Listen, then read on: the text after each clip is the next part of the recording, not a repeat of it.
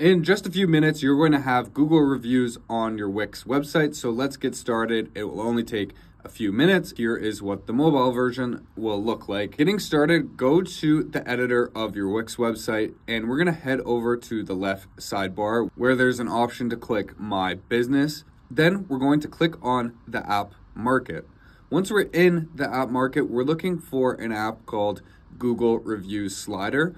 And then once we're on the app page, we are going to click Add to Site. It's going to give us a prompt, click Accept, and then the app is now added to your website. So with this app, it automatically adds it to your page, your home page. So you can just close that now, scroll down to the bottom of the page. Maybe it's somewhere else for you on the home page. Now, what I want you to do is click on the app itself and then click on Dashboard. This is going to take you to the dashboard of the app where all you need to do is connect to your Google My Business account. So as we can see, it is not active right now. So we click the button, Connect Google Reviews. We sign in with the Google account associated with our Google My Business. We accept the permissions to read the reviews. Then we will get a list of the locations or businesses under that account. We select the one we want and then click Connect. Then you will see a green Connect sign that you successfully connected your Google My Business.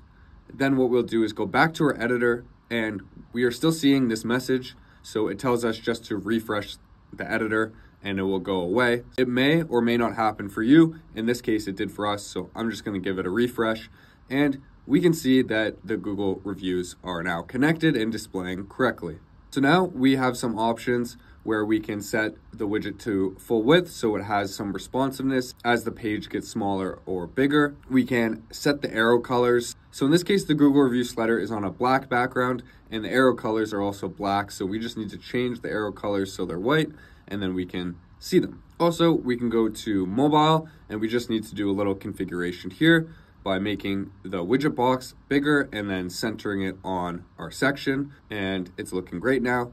And a reason I love this app is because it automatically is responsive, so you don't have to do any work there. It does the work for you. Also, if you want to add the slider on other pages of your website or different sections, all you need to do is click on Add Elements and then go to App Widgets, and there you can just drag it drop like anything else on Wix. So wherever you want to place it, it will go.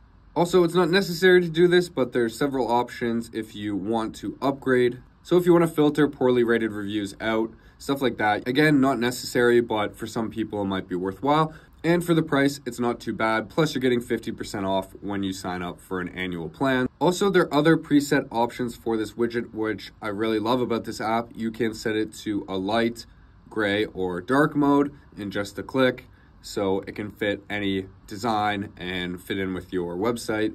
If you need any help or have any questions, leave it in the comments below and I'll make sure to get back to everyone.